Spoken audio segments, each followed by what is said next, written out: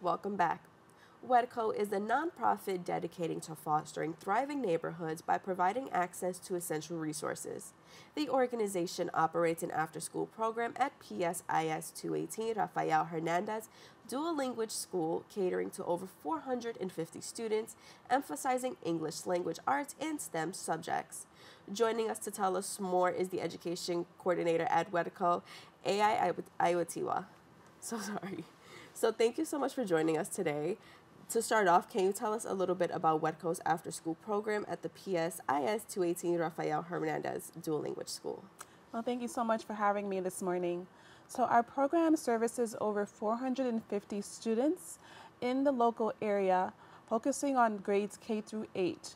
And what we do is we provide English language arts as well as STEM programming, and as well as activities such as art, chess, and sports, so that we can provide a holistic environment for our students. And so as an education coordinator, what does your role entail? So my role entails supporting staff with ELA as well as STEM curriculum, as well as providing resources, as well as communicating with parents on how to best support their child within our program. And so how do you and your team collaborate with the school staff at PSIS 218 to ensure you're meeting the needs of students and the family, and what does that partnership look like? So we realize that as a school program, there might be some natural gaps that might happen during the school day because of limited time. So what we do is we try to fill in those gaps by providing activities that might not be provided during the normal school day. So one initiative that we've created is a one-on-one homework support program, which allows us to give more reading and comprehension support for our students. And we know that especially since the pandemic, this has proven to be a real challenge filling in these gaps. So we're doing the best we can to support the school day. You know, it's so funny. I wanted to bring up the pandemic because unfortunately many students across the country fell behind, whether you were elementary school, middle school, high school, college. I was a college student at that time. And so academically, it was a very, very challenging time. So I can only imagine for what the younger generations look like, who weren't in a space to teach themselves, right? So how have you seen that among the students, your work, and what are the steps that your program is taking to provide extra support? Okay, so we realize that many of the students have fallen behind when it comes to reading. So providing extra support, having students pulled out of class into a smaller group to work with our group leaders and specialists. We provide the necessary link between what they learn in the school day and what we're providing. And that way we're able to fill in these gaps that we know that will only happen if we work together as a unit with 218's school day program. And so with that, midwinter break is coming up, right? So the schools are closing the week of February 19th. So what does programming with WHEDco look like? So our programming is quite exciting. What we're doing is providing our students a full day program similar to a school day from 8 to 5 p.m. And in addition to enrichment activities such as chess, arts, sports, we're also providing some academic learning as well, reading as well as STEM. And this way we're giving the students an entire day of practical support as well as fun. I think that's really amazing for the kids because even when you go on just that 1 week break, unfortunately you do miss out on a lot, but then it's also not the most enticing to have them learn and do educational activities during the actual, their break, their week off. So I think that's a really great balance. But with that, for the kids who don't have access to a program like WHEDco, what suggestions do you have for things that parents can do with their kids to keep their brains engaged during the week off from school? That's a great question. The great thing is that parents can help students, their children, with reading throughout the day. So libraries will still be open, so they can feel free to take their child to the local library. Many libraries have support systems and programs such as story time, board games, arts and crafts. So that's another source that parents can use. In WHEDco, we like to use a website called EPIC. Many programs, schools already use this program, so many parents might be familiar with it. And what it is a platform where there are multiple books on varied subjects and grade levels that parents can read with their children. And for students who are more independent with reading, parents can choose to ask comprehension questions, ask the students what did they learn, and start conversation, helping them to build their critical thinking skills. And so the app specifically, you know, sometimes not every single household is the most technologically efficient.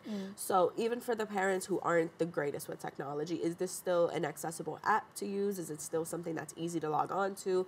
And if not, where can they find help? Well, absolutely. It is very easy to access. They can also go to the local library where many libraries provide free internet and free computers for parents to use. But that's not the only resource that parents can use during this time. One very important resource is to get out and exercise.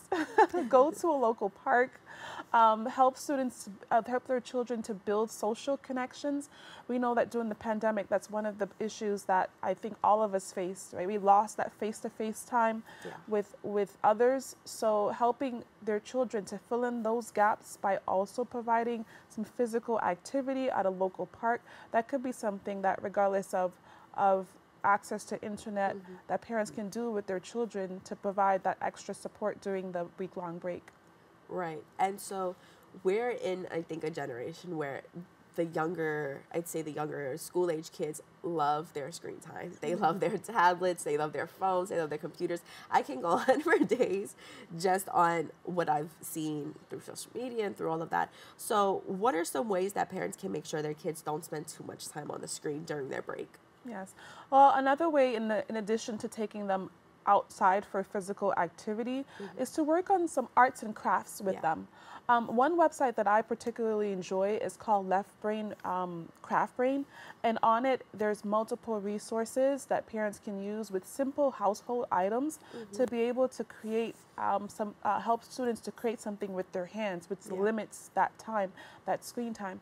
And during WHEDco, we like to use a curriculum called Engineering Challenges, where we use simple household items such as paper clips, paper, tape, scissors, and we create fun things like cars and roller coasters and buildings, and we've simulated creating cities.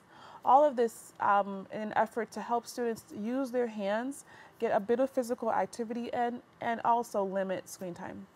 I think that's so important. And I look back when I was in school and those breaks, it was the perfect time to kind of foster that creativity, because that's not something that we necessarily had time for with school and the curriculum. So it was really important for the parents and teachers to kind of work together, so that way when we went back to school, we were still actively stimulated and were able to go back in and kind of be engaged for the rest of that school year. So I think that's really important, and I really appreciate the accessibility to it, right? These are simple things that you would normally have in your house anyways. So you're able to create these projects, and then so that way when you go back to school, it's not like this big jump of, okay, I got to kind of get my brain working back again.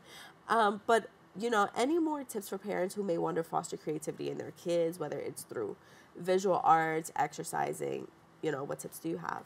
Well, I also recommend taking their child onto a field trip. Students love field trips. We see that. So it's nice when a parent can take their child to a local, say, zoo. Here we have the Bronx Zoo, which is very accessible. We have the Botanical Garden here in the Bronx. We also have the Bronx Children's Museum. And even for extra credit, some parents can ask their students to write a journal to learn to express their feelings about how they felt on the trip, and kind of merge what they saw with their personal creativity. Maybe they could draw, if it's a younger student, what they saw. Bring the journal with them and kind of document the field trip. So that's another way that parents can engage their child in something exciting, hands-on, and gives that social connection as well that many children are lacking. Absolutely. And what are some maybe advice or some recommendations that you have for parents that are kind of, I don't want to say stressed, but always anxious when their children are going into break? Because it's, how do I keep them entertained for so long? You know, you have the kids in the house. It is for a week, but you know, when you're used to having them in school for 8 hours a day, when they're now home 24 hours. You know, what are some recommendations or some advice that you have? You know, what works for us, even at WHEDco during the school day, is to have an agenda. Okay. Students like to see what's happening in the morning, in the afternoon, and for supper. And the reason why is because it creates excitement. It helps them be patient because they know they're looking forward to something. So maybe a parent can create a calendar. Monday, we'll go to the library and grab a new book. Tuesday, we'll take a field trip to the Bronx Zoo. Wednesday, we'll create a DIY activity on brain, craft brain. Maybe we'll take another field trip during the week. And then have an agenda so that students can see the week at a glance and build excitement, you know. And then maybe Friday could be a day where they wrap everything up, where the parents review the week and also prepare any packets or anything that the students might have received from the teacher as well, because that's important as well, and kind of really be there to support their child holistically. I think that is such a great piece of advice. I think that's such a great idea to kind of keep that structure, not so strict and so enforced, but you do have that structure there. So with that, Iye, I want to thank you so much again for joining us and for sharing this with us. Thank you. For more information, you can visit their website at WHEDco.org and follow them on Instagram and Twitter at WHEDco Speaks. Don't go anywhere. We'll be back with more Open right after this.